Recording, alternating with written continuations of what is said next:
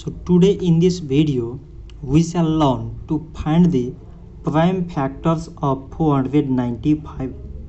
So when we add all these numbers, that is 4 plus 9 plus 5, then we get 18, and 18 is exactly divisible by 3.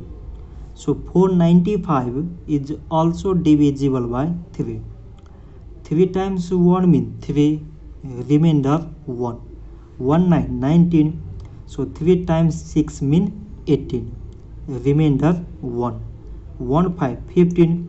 So 3 times 5 means 15. Now we got here 165, and again we add all these numbers, that is 1 plus 6 plus 5, then we get 12, and 12 is exactly divisible by 3. So 165 is also divisible by 3. 3 times 5 means 15, remainder 1. 1 5 15. So 3 times 5 means 15. Now we got here 55, which is divisible by 5.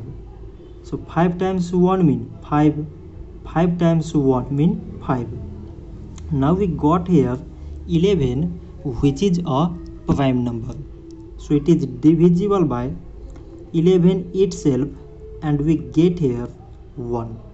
Therefore 495 is equal to, from this side we have 3 times 3 times 5 times 11. So these 3, 5 and 11 are the prime factors of 495.